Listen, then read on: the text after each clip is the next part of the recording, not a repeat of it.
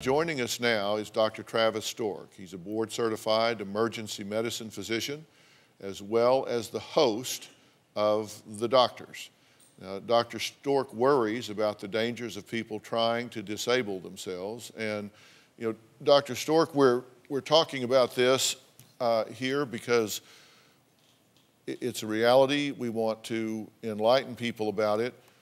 But we also don't want the power of suggestion. We don't want copycat. You want to throw up a caution flag because you don't want to see these people coming into the ER.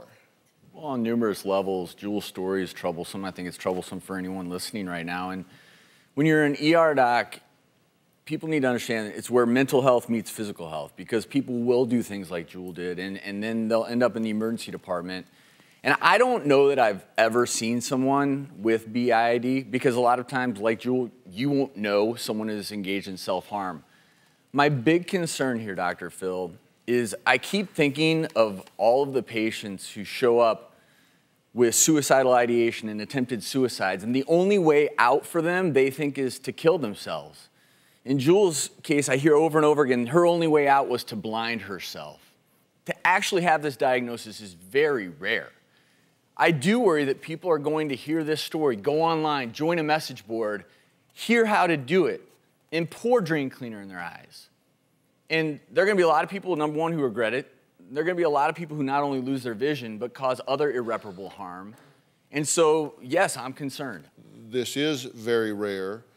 And what I'm wanting to point out is I don't want to contribute to your stress, but I would have to say there are so many things that I would want to see resolved before choosing this option to make sure that this is really what is driving you. I mean, comorbidity is a reality. There are a lot of things that are existing in parallel here.